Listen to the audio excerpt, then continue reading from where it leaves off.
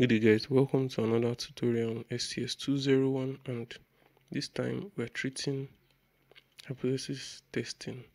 We're only treating the terminologies, and in subsequent tutorials we're going to cover the calculation. So let's get right in.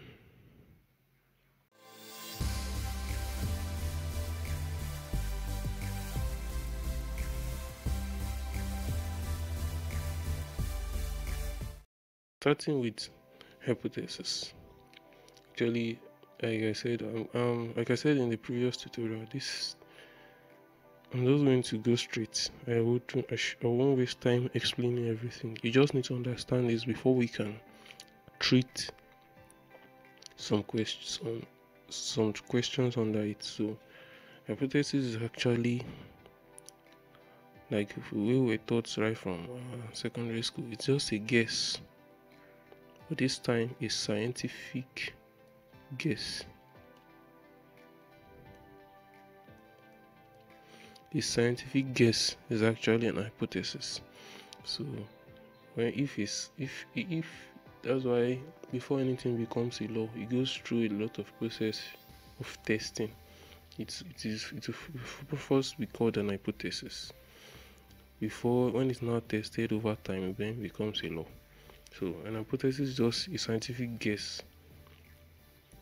Now, when you're not talking of testing an hypothesis, it's just the process of validating the hypothesis. The hypothesis is put through a lot of tests to know if it is true or false.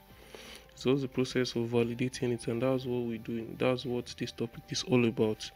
So now, how does hypothesis testing now come into statistics?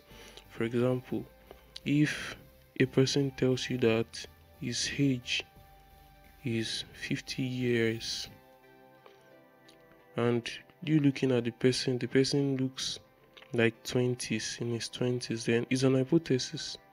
This age is 50 years, an hypothesis. Now it's not left to you to go through the process of validating the hypothesis. So statistics has ways of validating hypothesis. Now that's when so many topics comes under, like the t-test, ANOVA, and the likes.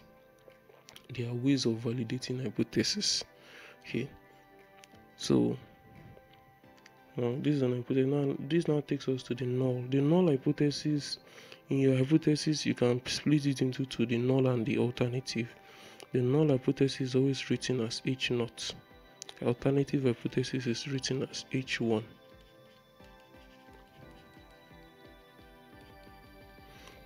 So the null hypothesis actually picks what it goes along with your statement.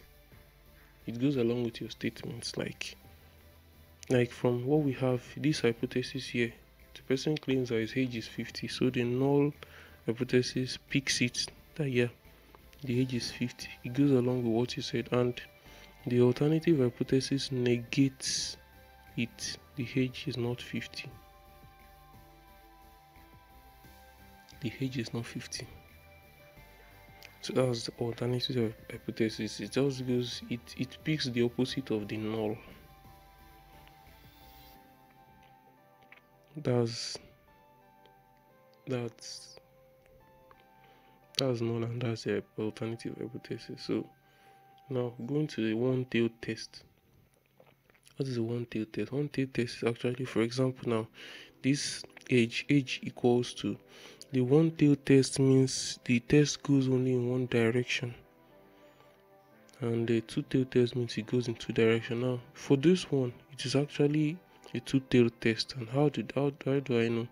If the alternative is not 50, that means it is greater than 50 or it is less than 50, isn't it?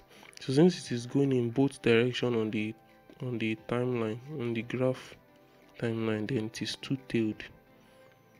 I believe we understand that. So this is a two-tailed test. So it's going in both directions. And how do you know a one-tailed test? For example, if the person claims that he is older than 50 years, so the person claims that his age is greater than 50 years, isn't it? So if it's greater than 50, if the null picks greater than 50 years. Sorry, this thing is not calibrated well. My pen is not calibrated well. So if the alternative picks not greater than 50 years, if the null picks greater than 50 years, then alternative picks is less than 50 years, or less or equals 50 years. So it actually goes in one direction. This one goes in just in one direction, in the sense that by the time you draw it on the graph, less than 50 years, this is, so if it is not less than, then it is greater. So it goes only in one direction. But because this one picks only one value, 50 years, then if it is not 50 years, then it is greater or less. That's why it's two-tailed test. So that's the difference between the one-tailed test and two-tailed test. Okay, now let's go to another. Let's now go to the type 1 error and type 2 error. Normally the null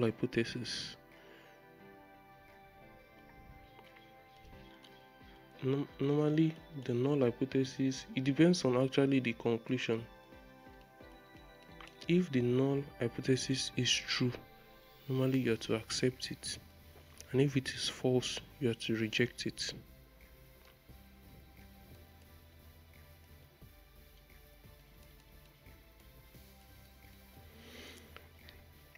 When your null is true, normally you have to accept, and if it's false, you have to reject.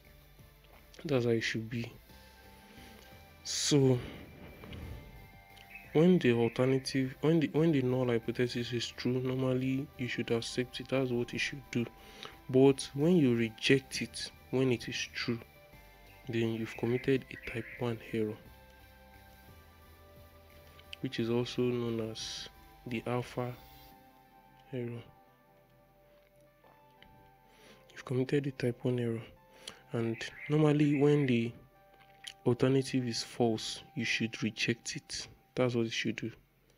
But accepting it when it is false, that's a type 2 error, or the beta error. I believe this one is simple and straightforward. Now, a typical question you get in this is, okay, now like the question we started with, the person claims that he's 50 years, and you looking at him, it looks like he is in his mid-20s. You looking at him, it looks like in his mid-20s, and he now tells you that it's 50 years and you accepted. Which kind of error have you committed? No, I want you to think it through. Looking at the person, it looks like he's in his 20s, but he claims that he's 50 years, and fine, you accepted it. Now, the fact that he said he's 50 years means it is not true, isn't it? It is false, because he looking at him, in his mid-20s, and yet he claims he's 50. So he is false, but you accepted it. That okay, let's just accept what he said. Then which kind of error is that? It is false, and yet you accepted it. Which kind of error is that? That's a type 2 error. I believe that's clear now. And another good example is a teacher comes to a class and punishes an innocent student.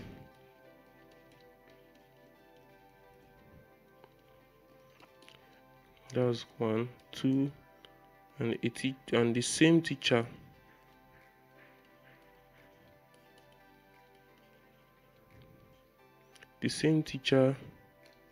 releases the culprit.